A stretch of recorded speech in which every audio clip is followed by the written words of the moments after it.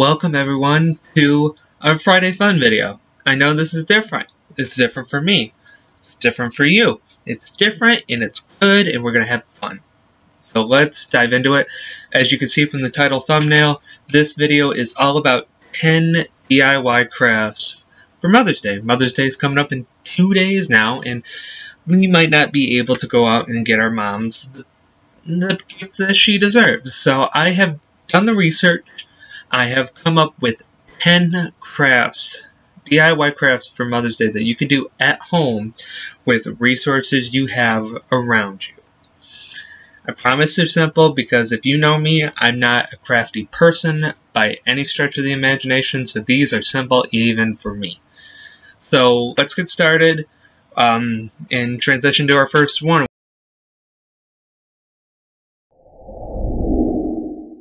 So, I have a rock I just found out in my backyard. I'm going to paint it as a portrait of my mother. So all you need is a rock, some paint supplies. I have all kinds of paint here, paintbrush, some water, clean surface, and some patience. And let's get into it. Okay, so what you're going to see is a jump cut to when I get to the finished product. I will say for time purposes, I'm only going to do one side of it. I know I have a bunch of other sides, but just for the sake of time, I'm just going to focus on one side. You are more than welcome to do the entire thing. And, alright. So that only took me like 3 minutes. It's a very simple project, but forgive me for a little bit of screw up. I haven't painted it a bit. So, but there you go. Simple. So that's the first of 10. We're gonna go through 10 of these. So sit tight. We're gonna jump cut, transition to the next one.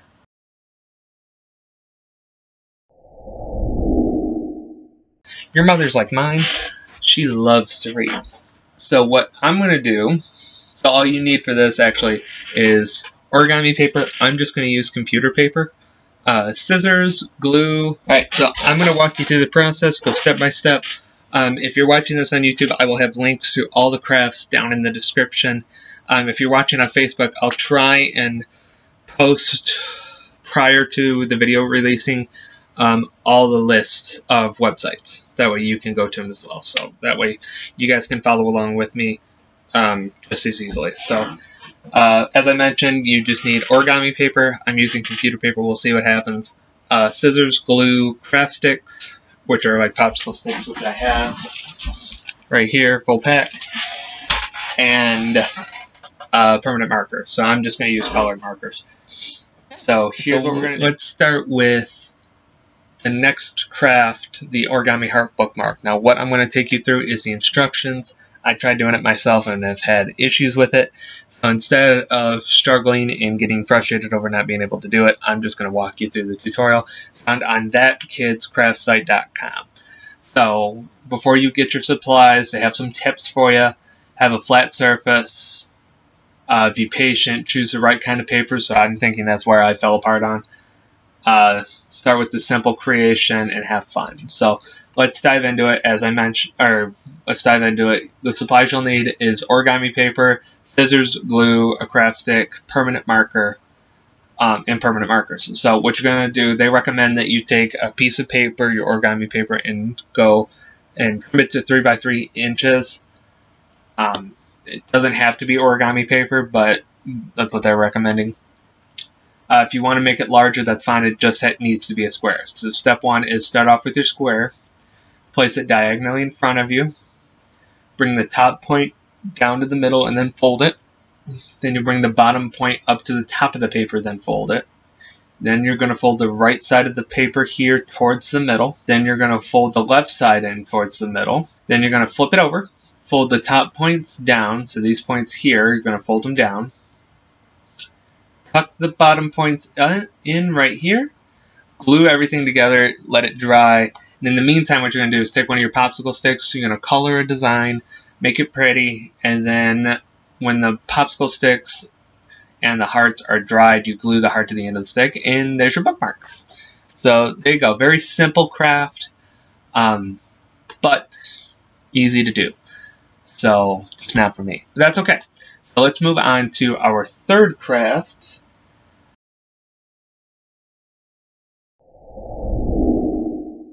The rainbow heart wreath. This one I am going to do. So this one's very simple. You don't need a whole lot of stuff. You just need colored strips of paper, colored cardstock, a mini stapler, a ribbon, and paper cutter. I'm going to not do the ribbon and the paper cutter and all that. If you don't have the colored cardstock, because we're at home and we shouldn't be going out for stuff like that, what I did was I went to Microsoft Word, made a table, and got my own colored paper, got my own colored paper. So you can use the pom-pom, you can use the yarn to hang it. I'm not going to do all that. But all you do is you fold your paper in half.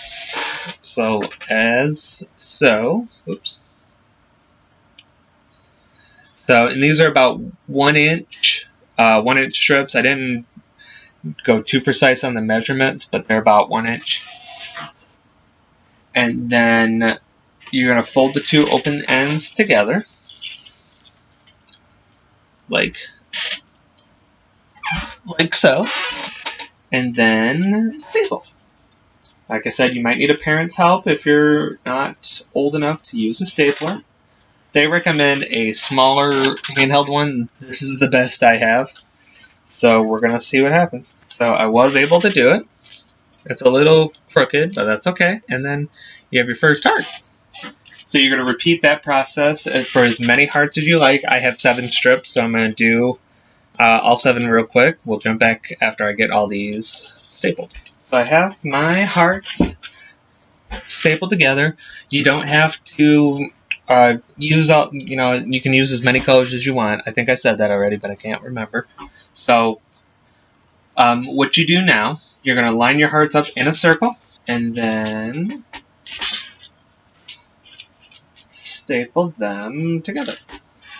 Now I only have 7, so, and geometry was never my strong suit, so this might not be the perfect circle,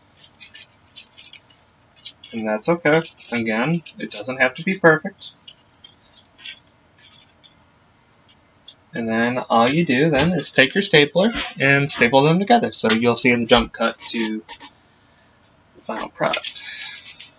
And then, boom! Just a quick little, like I said, I know it's not a perfect circle. Leave me alone. But there you go. Just a quick heart wreath. Like I said, you can use pom-poms and ribbons to be able to hang it up. I just don't have any of that here with me. So, but it's up to you. So, there we go. Our third craft is now complete. Let's move on to craft number 4.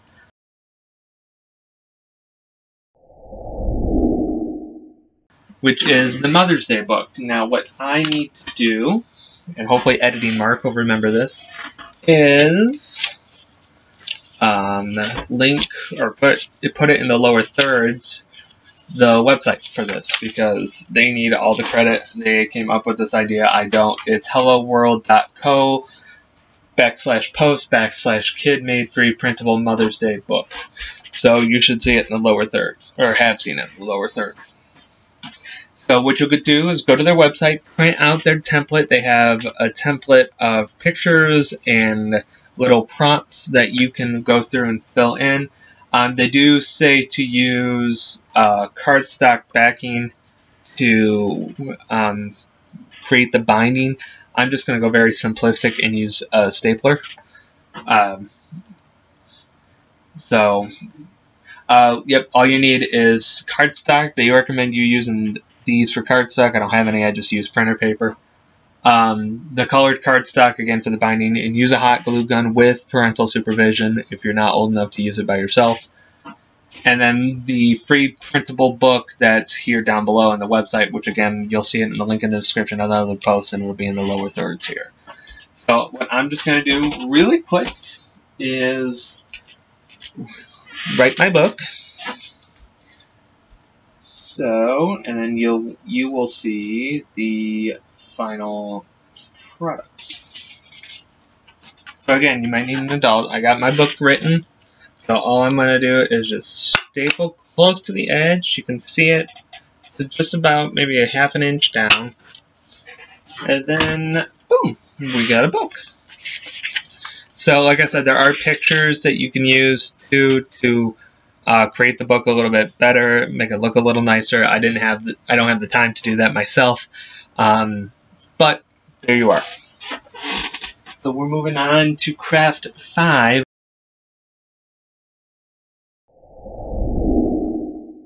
Which is the decorated golf ball. So, you might still have your paints from earlier. All you need is the golf ball and some paint. So, and then all you have to do is decorate it however you'd like. What I'm going to try and do first, because these are one of my golf balls, I'm going to try and paint over all the writing on it, because who needs to see that? So, bear with me. Like before, we'll probably just jump cut to the final product, unless I have something more interesting to say in the meantime. Which, knowing me, I probably don't. So I did what I could to white out all the wording that was on here. Again, because I don't have a whole lot of time so I can get this edited and ready for you guys, I'm just going to do a quick design. Or I'm just going to do word art, because that's what I specialize in. And I'm just going to put, just dip my finger and paint. So all I just said is, you rock. So that's it. That's all I'm going to do for this. So next we're going to move on to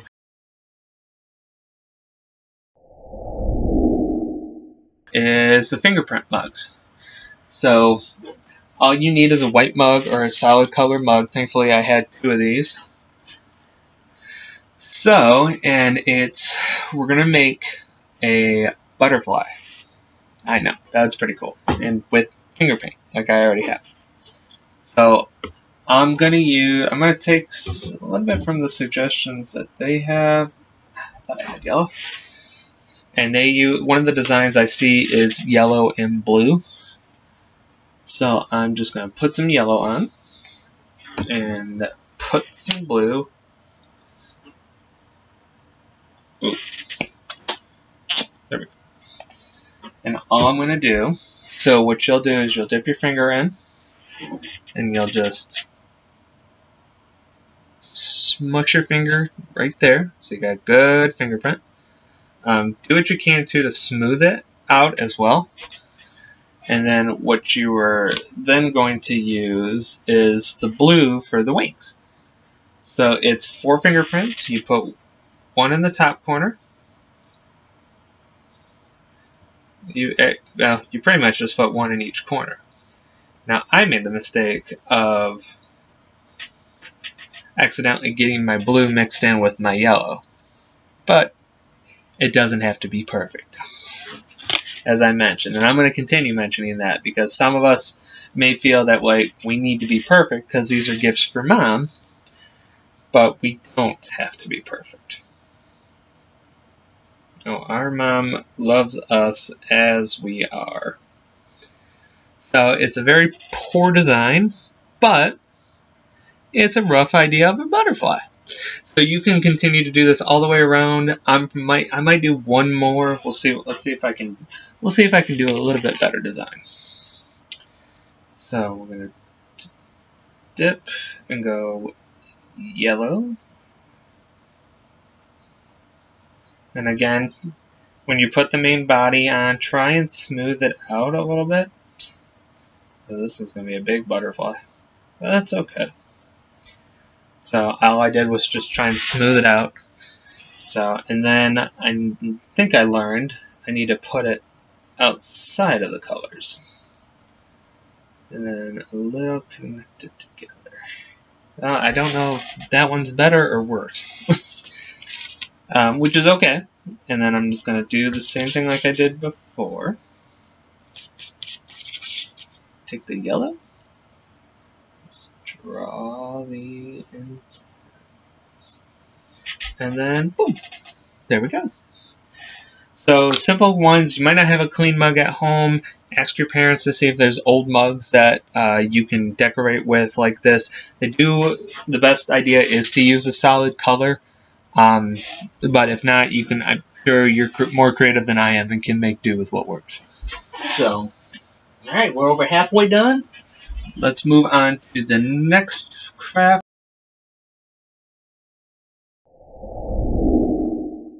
which is the heart stamp. So for this, you're going to need either a toilet paper roll or, which, you know, in the times we're in, you should have at least one. Supplies. Okay, so what you'll need for this one is a cardboard roll, rubber bands, paint, and a canvas. Again, I'm just gonna use printer paper because that's what's easily accessible to me. So here's how you make your stamp.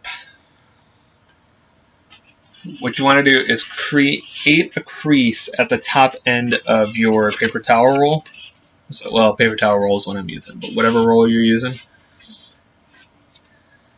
And what you're going to need to do is create the crease here and then squeeze at the bottom to kind of get your heart shape.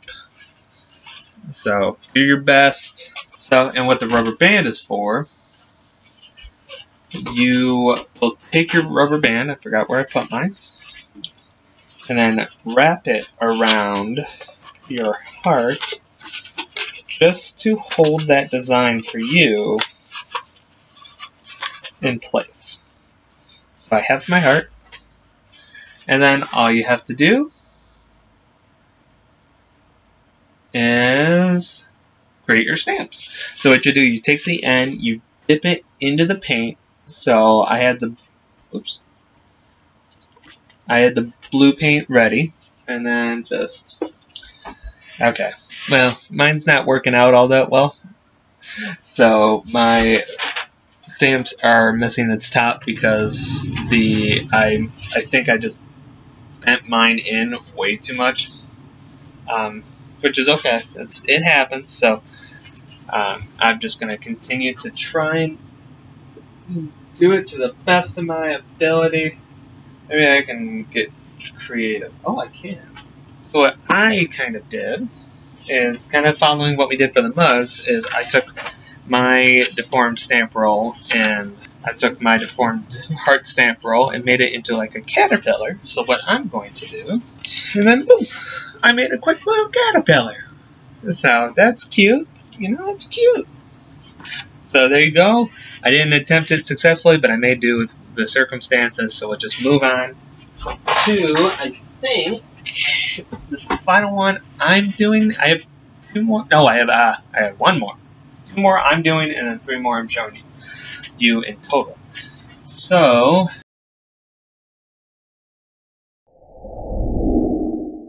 all you need is popsicle sticks and hot glue. So I've had my hot glue gun going. I have craft sticks right here, and what we're making next is an earring holder. So, and how do you do that? All you need is, looks like, with the design I'm seeing, looks like all you need is about 5, 7, 9.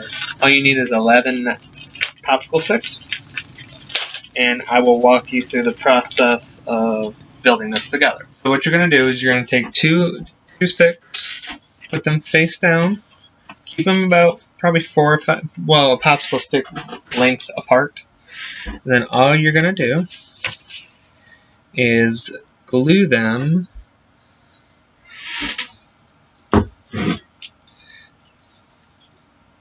put a dot of hot glue. It is hot glue that you do need to use for this. So again, if you do this craft, do it with a parent nearby or a guardian nearby so they can help you or they can do it for you and all that. So what you're going to do is glue it like a washboard type stance, like a ladder.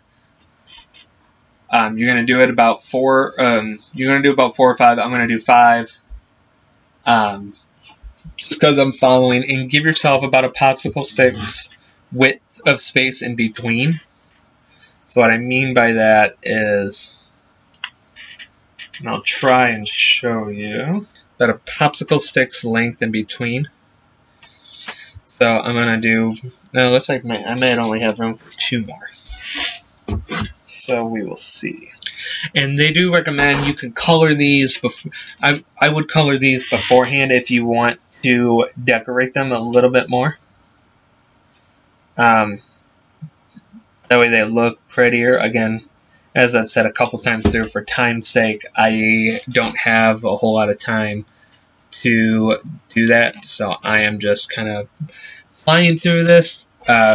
Just so I can work on getting it edited and up for you guys in time. All that kind of stuff. So, it's not the prettiest, I'll admit that. But that's okay. It doesn't have to be. So, yeah, okay. So, I have my 5. Ignore all the strings. I'll clean it up before I give it to my mom, I promise. What you're going to do now is glue sticks behind the long ones at an angle so they arc like that, so that way they can stand up. So I'm going to attempt this. So you want to put your hot glue towards the tip and maybe on the tip of the popsicle stick or the craft stick, and then try and get them to stand up. So, and give it some time so it'll hold. And again, make sure you have a clean and flat surface too. And what they also recommend is putting them on a base. So you'll glue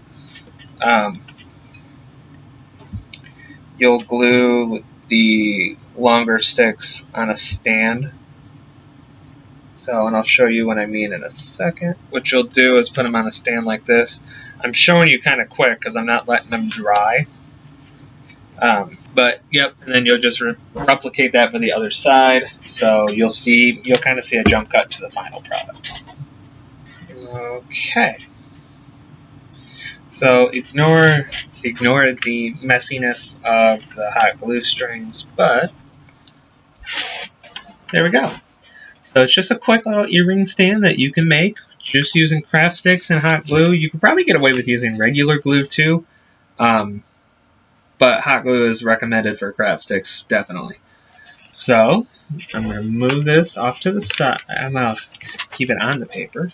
Move this off to the side. And then we'll get to the last one I'm doing.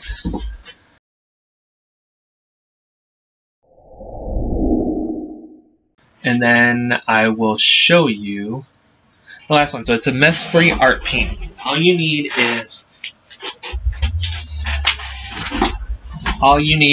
paper, a heart stencil, which I have